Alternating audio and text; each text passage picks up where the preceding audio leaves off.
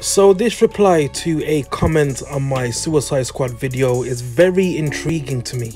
Now, I asked the question, are Arkham loyalists excited for Suicide Squad Kill the Justice League? And Silent Ghost, genuine humble person, like comes with great comments and everything like that. But this comment right here about it's not the Arkham formula is something very interesting. Now, if we as gamers, or you as gamers, trust Rocksteady, and you've supported Rocksteady on their 3 previous ventures within the Arkham series, then you have faith within that studio, right? So if they've decided to pivot away from something that you know and say, look guys, we are going to create a new type of game for you, which is the Suicide Squad, would you not still be on board with it? Or am I missing something here? Because, like, I understand it's villains and not heroes. It's definitely not Batman. But at the same time, it's a studio that you love. So how are you not excited for something that you have faith in? Like, I really do believe that this game is going to be such a interesting journey. And I really do want to see how this all pans out. I really want to see where the community stands on this, because I just feel like it's such a real change of conversation for a start. We've had that whole conversation with Gotham Knights, you know, like it was the Bat family, not Batman. Why is Batman dead? Okay, let's put a pin in that.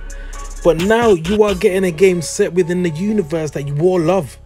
You're getting a game set within, you know, a world from a studio that you love.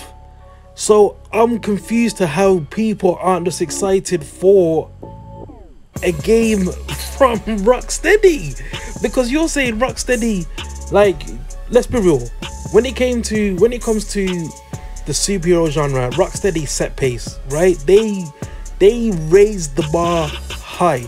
Everybody else followed suit. So I don't feel like Rocksteady's gonna drop the ball on this. Personally, like, I don't see how it could happen.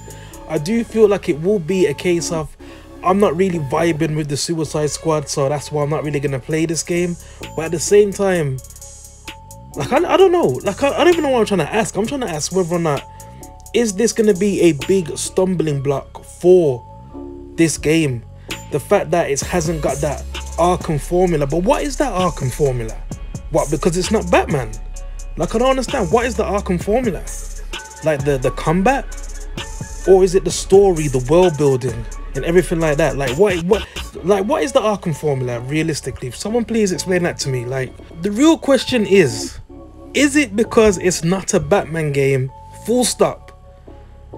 Whether or not it be Rocksteady, WB Montreal, whoever it is decides to make a Batman game, if it's not a Batman game, is it gonna get automatically crucified from the jump because it's not Batman? Is Batman such, don't get me wrong, Batman is top tier, let's get that straight, but is Batman so top tier that if it's not a Batman game, it's not getting a look in?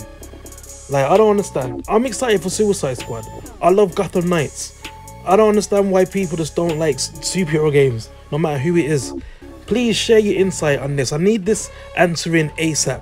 If you enjoyed this video, please hit that like button, as I really would appreciate it. Turn your post notification bell, hit that subscribe button, connect with me on social media, that's Discord and Twitter. You can find out in my description box. With all that being said, I'll see you in the next one. Take it easy. Peace.